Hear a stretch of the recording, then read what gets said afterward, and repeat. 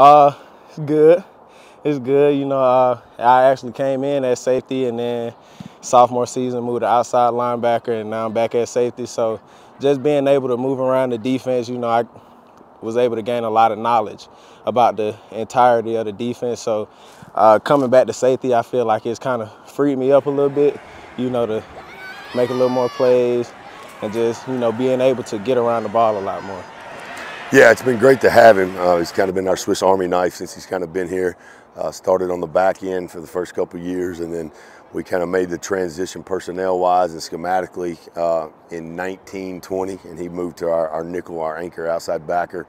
And then we lost two older guys to graduation and the portal last year, and felt like that was going to be our biggest need to plug.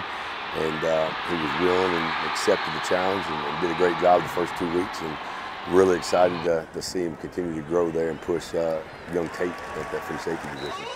Well, first season was definitely one to remember. That was 2-10, and from there it's really just been stacking blocks on top of blocks. And I'm really proud of the efforts that we put in as far as basically turning this whole program around. That's kudos to our coaching staff, Coach Elliott, recruiting.